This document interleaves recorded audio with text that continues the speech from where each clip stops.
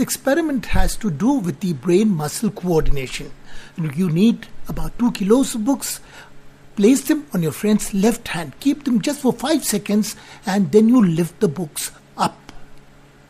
As you lift the books up, your friend's left hand will involuntarily go up. This is because of the muscle reflex.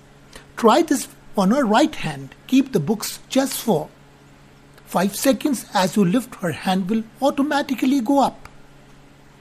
See this once again with the left hand. Now try with both the hands. Keep the books just for 5 seconds and then you lift the books up. And your friend's hand will involuntarily go up.